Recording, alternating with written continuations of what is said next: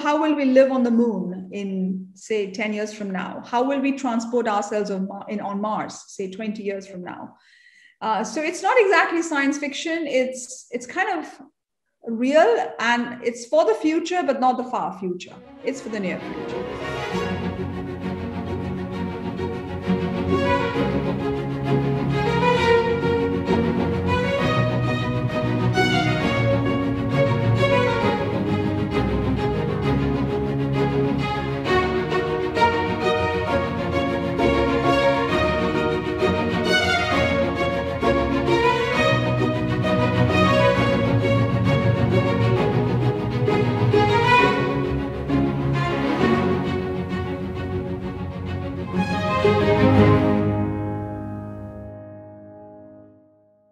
Welcome to the Anahita Speaker Series presented by Carnegie India, celebrating stirring stories of women who lead and inspire. I am Kanika Monga, Communications and Strategy Advisor at Carnegie India, and today I will be speaking to Dr. Susmita Mohanty, a space entrepreneur, climate advocate, celebrity speaker, thought leader, and interdisciplinary expert. We are privileged to have with us Dr. Mohanty. Thanks, Kanika. Happy to be here. I think what I'll do is I will walk you through my life's journey in a way that'll give you a sense of how it all began, what were the early influences growing up, and why did I choose to become a spaceship designer in the first place. Growing up, I think what was critical in the way I grew up is it was a very, very gender neutral upbringing. And I was amongst the early space pioneers. You could say Vikram Sarabhai was starting to recruit in the late 60s when my dad returned from Germany. So he was one of the first recruits. Back then, there was no ISRO. The Indian Space Research Organization was incorporated, I think, in 1971 or 2. So all of the young engineers who Sarabhai hired in the first instance, they were hired into the Atomic Energy Commission, and then ISRO was formed. So I grew up among the space pioneers, my dad being one of them. And the pioneers are always different from the people who run the agency today. They are, I would call them more as bureaucrats. So very humble beginnings, and now India has reached a stage where it can easily be ranked among the top 6 spacefaring countries, not only in terms of technological capabilities, but also in terms of the budget. On the right-hand side, you see a beautiful TV grab of the first, well, one of the Apollo landings. I think it was the 1969 landing, probably. So I grew up with these images and stories of fledgling space programs of different countries and people associated with them. And back then, there was a lot of friendship and camaraderie among scientists around the world. So the Indian scientists, for example, Professor Yashpal, who was one of my mentors, he was friends with Philip Morrison, with Stephen Hawking. The world was very different back then, let's put it that way. And I also have to attribute some of my early influences to the fact that I was raised in Ahmedabad in Gujarat. And Ahmedabad, as we all know, is home to very many cotton mill owner families. So industrial families, wealthy families, who not only invited contemporary architects to build their private residences, but also public buildings. So I grew up amongst patrons of architecture and architects. So if you put architecture and space together, juxtapose them, what you have is space architecture. And that's what became my early passion. We see that youngsters, see these as 2 different fields completely. So they either go into like a creative field, like fashion designing or, anything like that, or they go into academics. So it's really interesting how you, created a marriage between the 2. Yes, no, I think, Kanika, what's important is how we approach education, both at home and in our schools. It's very important for parents and our teachers to inculcate the love of doing things, which engages both our right brain and left brain. It's it's really, I mean, if you think about life, we don't separate the way our brain works when we live, right? There are creative aspects to living life and more practical aspects to living life. So I encourage children or young people to try and bridge these two worlds, because the joy of doing not only, you know, hardcore technical problem solving, there is no reason why solving a technical problem doesn't need creativity, right? It needs both.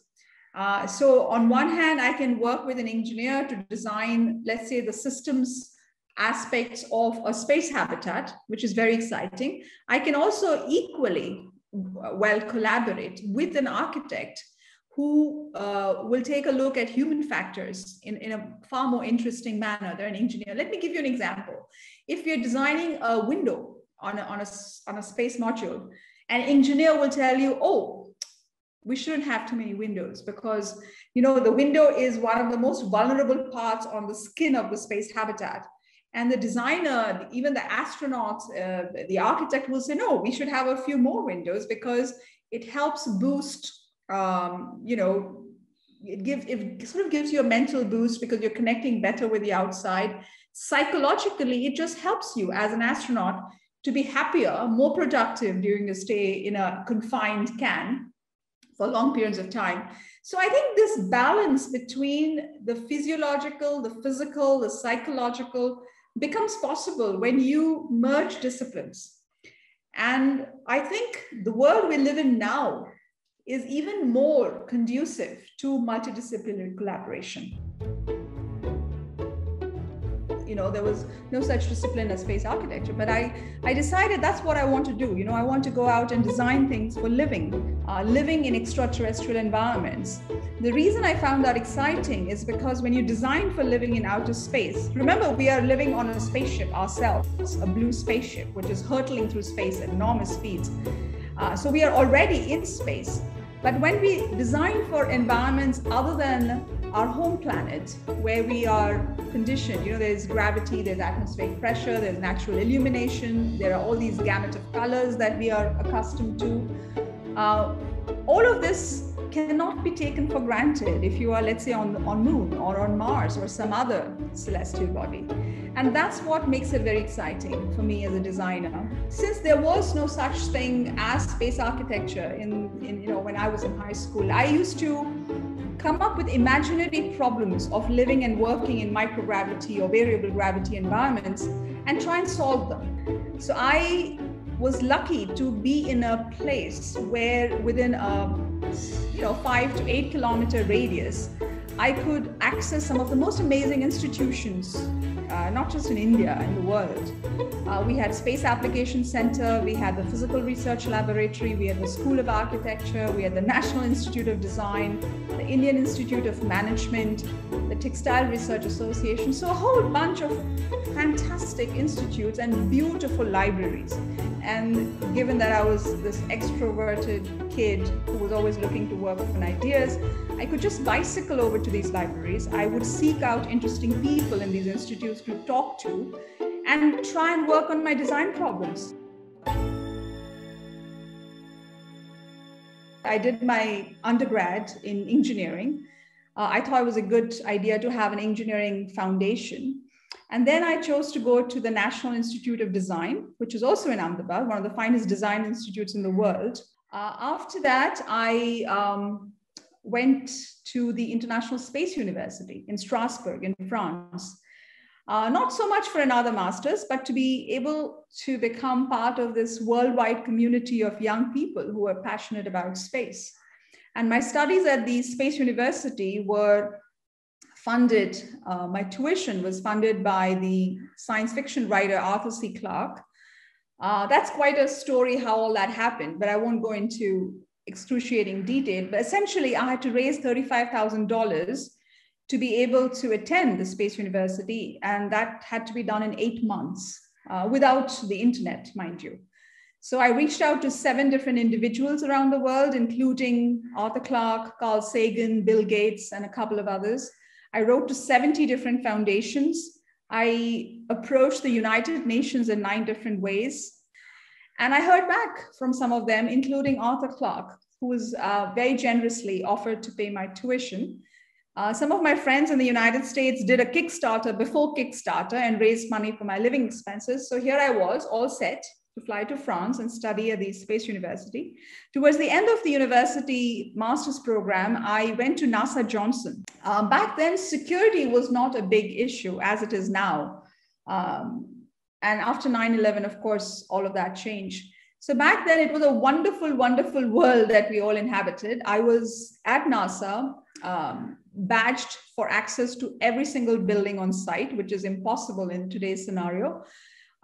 So not only did I get to work on some very interesting design projects for the new International Space Station that was being designed, also for shuttle Mir missions. So the Russians and Americans were cooperating, whereby you can see in this picture, the space shuttle Atlantis, the American space shuttle Atlantis, docked with the Mir space station in space. And you're looking at Atlantis from one of the big, beautiful windows on the Russian station.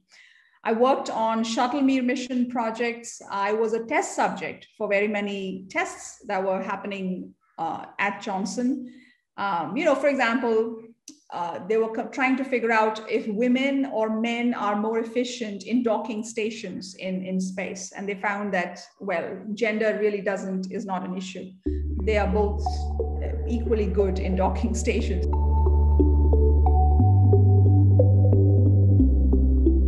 You had this, environment, I would say, where you were encouraged by a lot of people in the field of space, and you worked really hard to get the mentors that you did. How does one get that that go-getter approach and really find those opportunities? Yes, no, I think that's a very good question. I mean, I was not the only kid growing up around these space guys and architects. There were many others, but they didn't choose to do what I did. I think it's multiple things. I think as a kid, even as an adult, I've always been very curious, and I like going into the unknown. I like things where you don't know what is behind the door. A lot of people are very uncomfortable dealing with risk or the unknown. Even the pandemic is a great example of living in uncertain times. So I think as an individual, as a person, I never had fear of anything, like literally nothing, which is what my mom used to keep pointing out. Oh, this girl.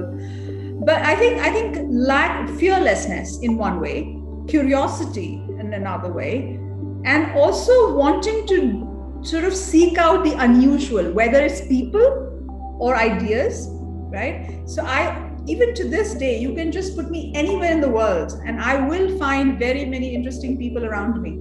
I'll go and seek them out. So I started my first job at Boeing in Huntington Beach in Orange County in Southern California. I worked for the International Space Station program at Boeing. And this was actually in some ways an inflection point.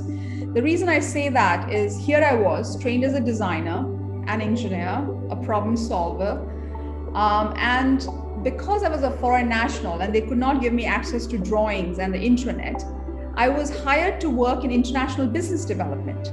So I ended up being part of a small team of 12 people at the space station program office in Boeing, where we were the only ones making money for the program. Everybody else was busy spending it. I learned how to write proposals, where you bid for contracts, international contracts with partners on the space station program. So we would bid for contracts with the Japanese, the French, the Germans, what have you. We had to negotiate contracts and also manage them. So that kind of learning experience was amazing because it was sort of an add-on layer to what I already did as a designer and engineer. So I learned the business side of things, right? Which I think is very, very important if anybody wants to go out and start his or own company. I left Boeing in 2000 after 3 years of working for their international business development office and decided that I wanted to start my own company.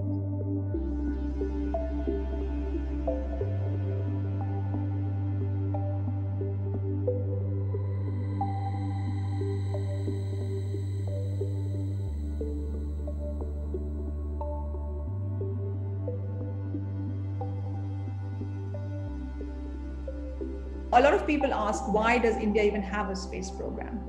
Well, having satellites or the capability to launch them and use them is not exactly a luxury, it's a necessity for a subcontinent like India.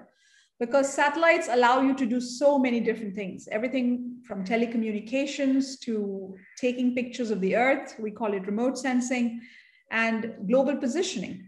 And, you know, space is a part of everybody's lives, your life, my life, the fisherman, the farmer, the truck driver, because we are all using space technology in one way or the other, or a combination of it, without even actually realizing that we are.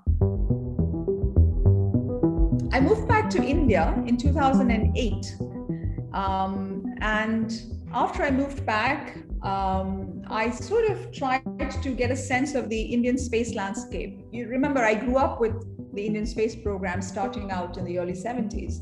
So I had seen the program evolve over the years. And I had a fair sense of where things were, but I went out and met people at ISRO.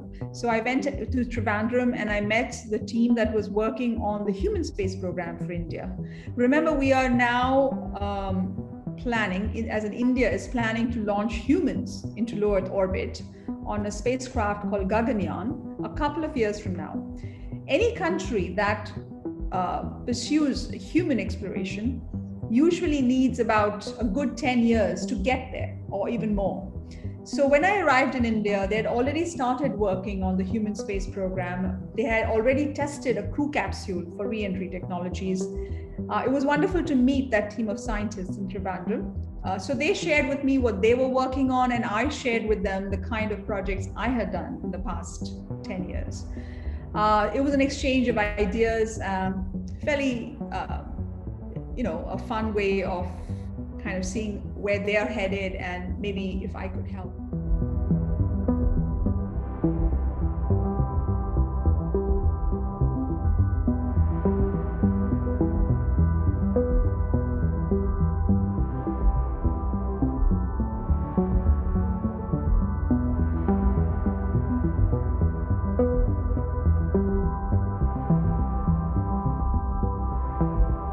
First 7 years, we decided our mission will be to make one of the Indian rockets. We have two rockets, the PSLV and the GSLV, to make the PSLV, which is a rocket that is used for launching Earth observation satellites, one of the most sought after rockets in its class.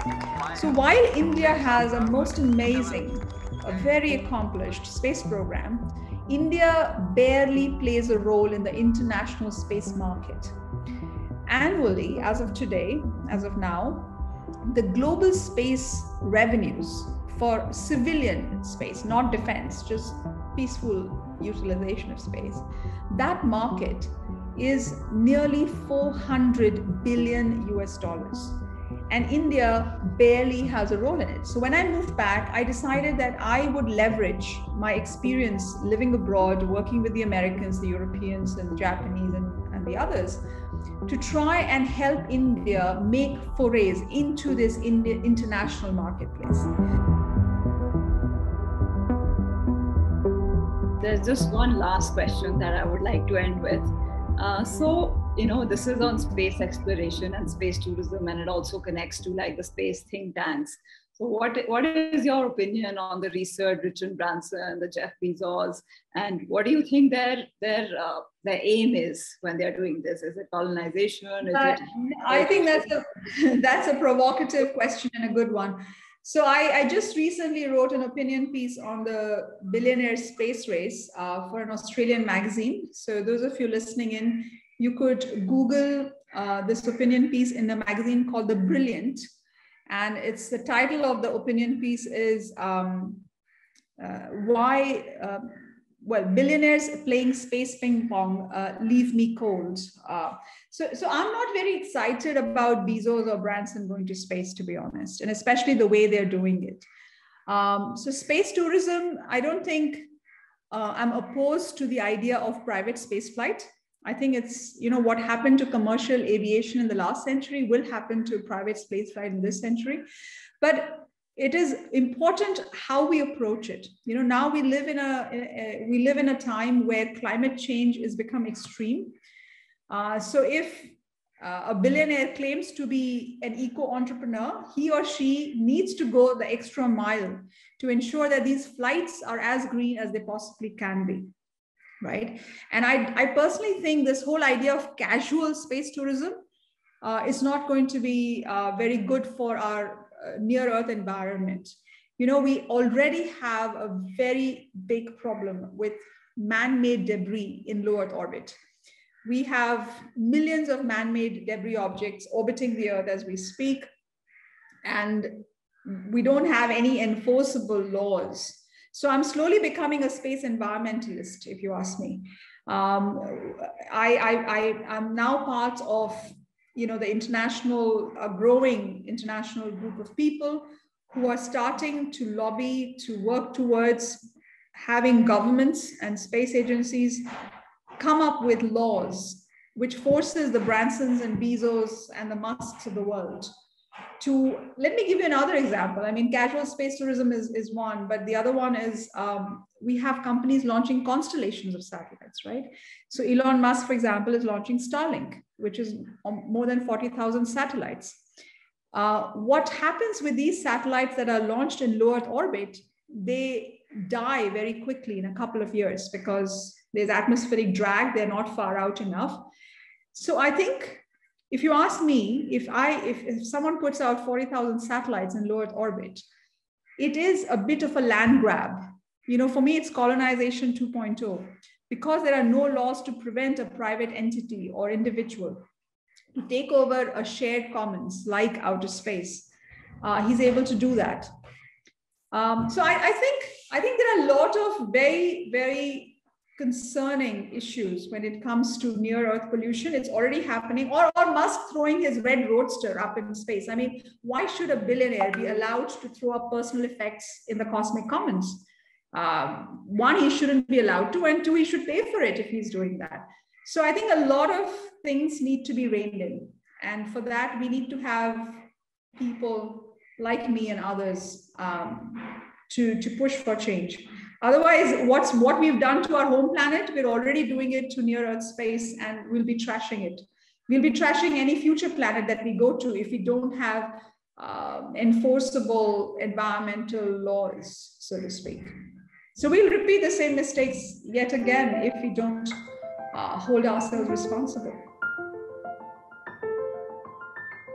After the first 7 years, Earth to Orbit decided that we wanted to do something about climate change because, anthropogenic climate change, or climate change caused by human activities, is now becoming a very serious problem. As you can see around you, the climate spikes that we are experiencing year after year are just getting worse, whether it's a cyclone or a forest fire or earthquakes. So the way we approached so we thought, okay, what is it that we can do to create actionable intelligence using satellite imagery? So we chose to focus on two areas. One was agriculture, and the other one was smart cities. So what the idea here was to try and use open source satellite data from a fantastic new constellation that's been launched by Europe. It's called Sentinel, and create models, not only using satellite imagery, but also ancillary data, relevant data that's relevant to the problem you're trying to solve. So one of the models we built was how to forecast what kind of acreage or yield you will have for the Kharif season. How much rice will the country produce or the state produce? We also developed a couple of models for cities to make them climate smart. Like, I can look at a neighborhood in Bangalore and tell you which rooftops are best suited for harvesting solar energy. Or how do you manage the water infrastructure of a city like Bangalore? Or how do you plan the next outer ring road? Or how do you prevent sprawl? So I think the beauty of satellites is you can quite literally use satellite data with other kinds of data, of course, and leverage the advances made in machine learning and AI, artificial intelligence, to solve real world problems.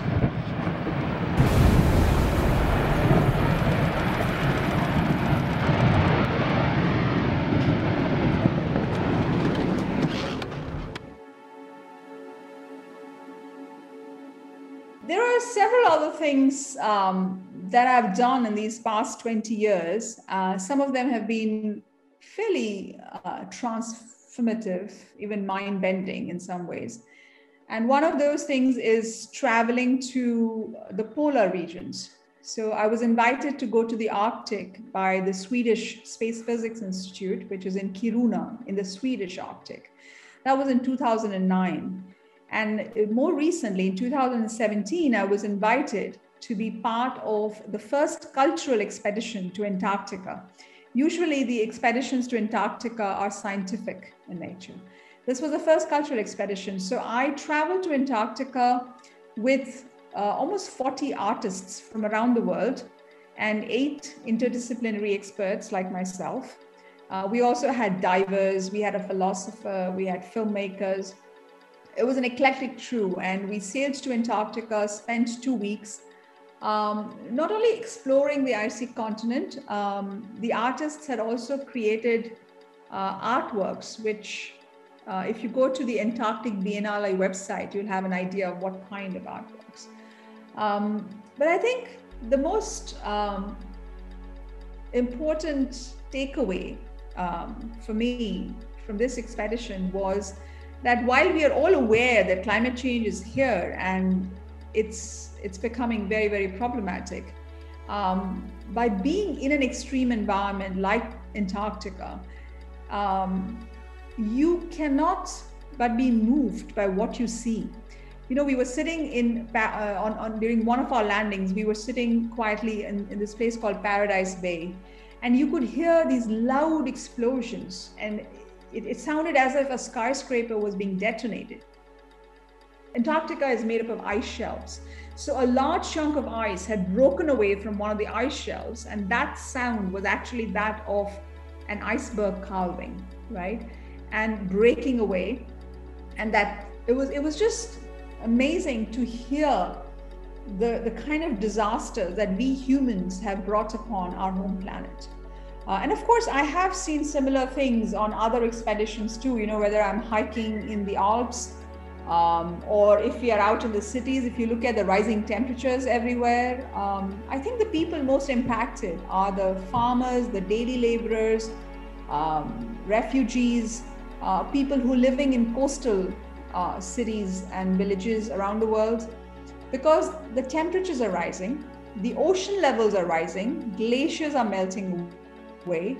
So if you ask me, we are now reaching a point. In fact, I personally, if I look at everything that's happened in the last 10, 15, 20 years, climate-wise, I think things have reached a point when they're not very reversible anymore. For example, if all of Antarctica were to melt, the ocean levels would rise by the equivalent of a 20-story building. A lot of the big cities will be underwater, whether it's San Francisco or Mumbai or any of the cities that are on the coast will go underwater. So it's real, and it is terrifying, and it is something we all need to be aware of. So I think we need that kind of planetary consciousness, which I try to inculcate, especially in the younger generation, the millennials and the Gen Zs. I want them to take the planet back, because the planet is in real trouble. And if things go the way they are, I would say in 3 to 4 generations, maybe in about 50, 60 years, the Earth will not be very habitable anymore. I think with that, I will wrap up my story of all the different things that I've been doing for the past 20 years and hand it back to you, Kanika. That was wonderful, Dr. Mohanty. Thank you so much for your time and for being with us today. Your experiences as a space entrepreneur and a climate advocate serve as insightful life lessons for young professionals. To our audiences, thank you so much for being here, and we hope you enjoyed the new avatar of the Anahita Speaker Series. We hope you found this talk as thought-provoking as we did. Do subscribe to our YouTube channel and follow us on social media for more exciting content.